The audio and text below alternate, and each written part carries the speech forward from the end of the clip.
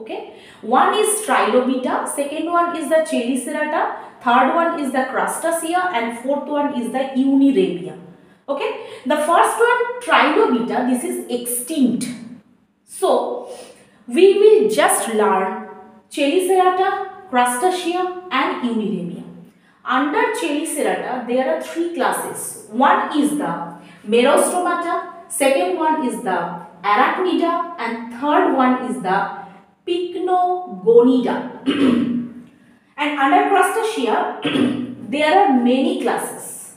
Okay, Remipedia, Cephalocardia, Branchiopoda, Ostracoda, Copypoda, Mystacocarida, Branchiura, Pentastomida, Tantulocarida, Cirripedia, Malacostraca. Okay, these are the subclasses that remain under the subphylum Crustacea.